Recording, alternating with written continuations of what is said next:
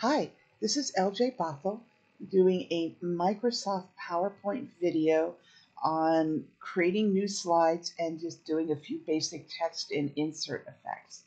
So right now I'm in PowerPoint for Windows. You'll find some of these items in different places on other operating systems, but I've already opened PowerPoint and I'm going to go to my Home tab to my Home File tab and create a blank presentation because I didn't have one open.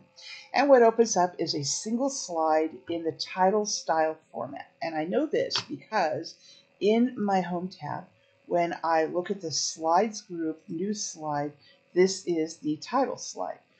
What I'm going to do is I'm going to add 2 additional slides just so we have a little something to play with.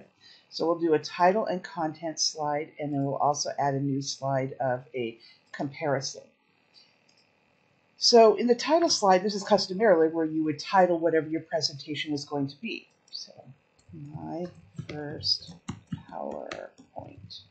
Now what I did is I clicked into this really helpful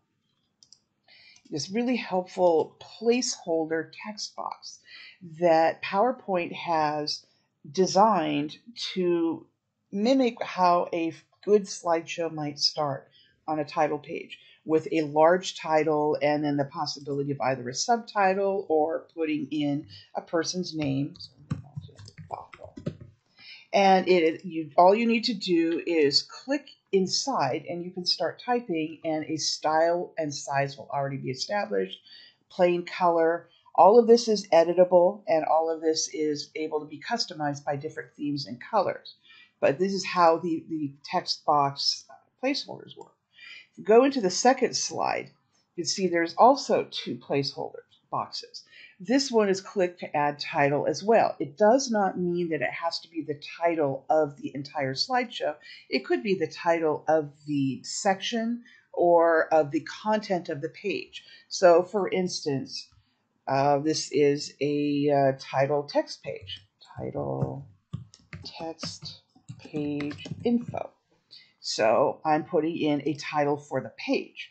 In this box, you can see that you can either click to add text, or you have these really neat icons where you could click to add other things into it. So if I were to click the text, say I can type text, period, and then spell it properly, then hit my enter button, I can add images, I can add media clips. Now you notice that when I click away from the box, there are no more little icons in there for me to add items, which is fine because you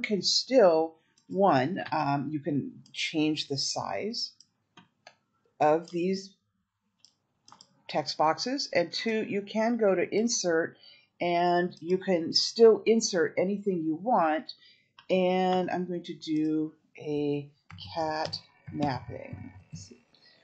Because it's a Saturday. It feels like a sleepy day. Oh, there's a good picture, so I'll just insert this one. The picture may end up really big. That's okay. I'm just going to do a real quick, make it resized, and then we'll talk about images and things you could do with them in a second video. But that's how you can go ahead and add an image or an item after you've already used the placeholder text box and typed over the area where the little icons were. Now we're going to go to the third slide so we have a little bit more room to play here. Once again, you could create like a page title or a section title. So I might call this section 1. Then in here, this is like a comparison type of layout, although you could use it any way you want. So I'm going to click to add text. This is for text.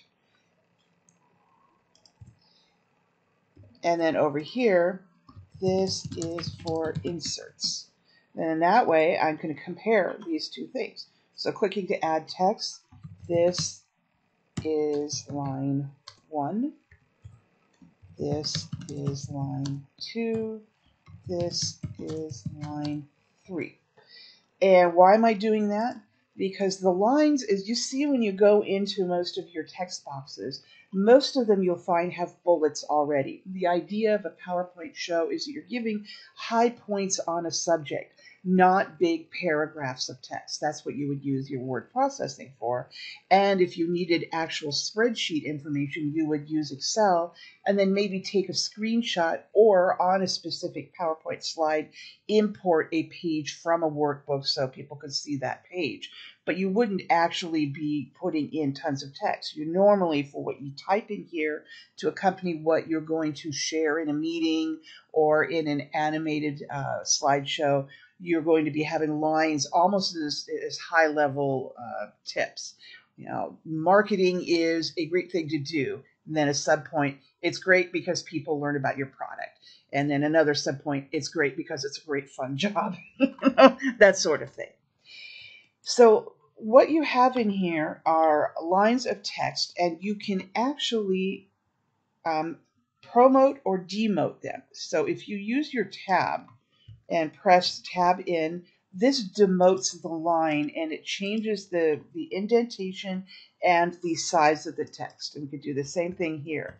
Reason I'm showing this is because in an average slideshow, this could get really small very fast. Now I'm in 53%. If I go to 100%, no, not 395. Let's go back to 100. 100%. There we go. This is a little more accurate as to what you'll see. But even so, if you have a room of 30 or 40 people and a slideshow at the front, you're going to want to keep an eye on how often you do this kind of demoting of text. Might want to stop at line 2, and then you can also use themes and such to make each of these bigger if you decide. So you may want this to be the same size as this, and this is 24 point, so you can come here and you can use your home tab font area to change this to 24 point as well. So it's demoted by where it's indented, but it's no longer demoted in size. I'm going to make this a little smaller zoom-wise so we can see the other side here. Now the great news over here is with these little icons, these are different things that you can just bring right into this particular text folder. So you could bring a smart art graphic in, you could bring in an image, you could bring in a 3D model.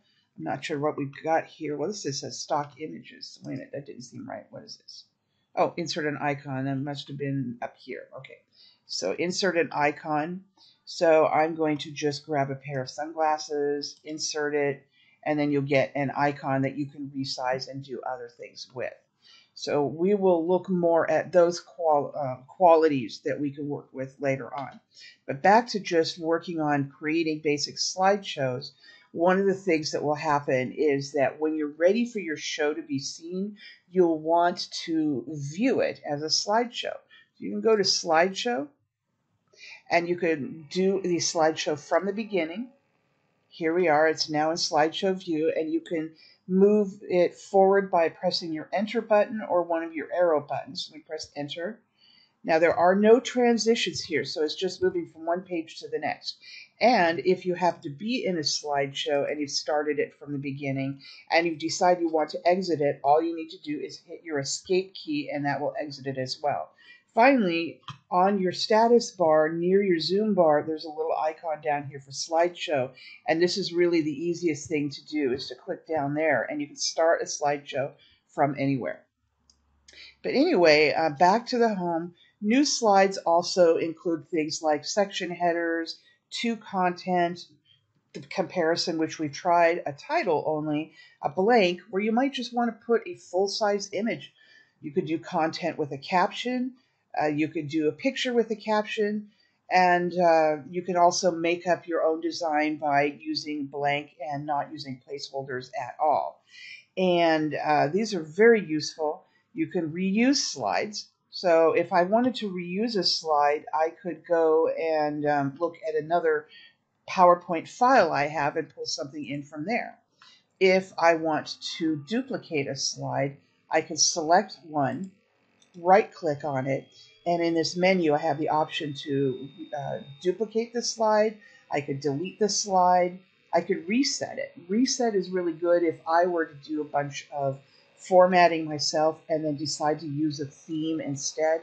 I should be able to reset the slide so it will pick up the qualities of the theme instead of the special things I did with the text. And then the next video, we'll take a look at actual playing with how text looks, formatting wise, and some basic inserts. So I hope this was helpful to you. Thanks for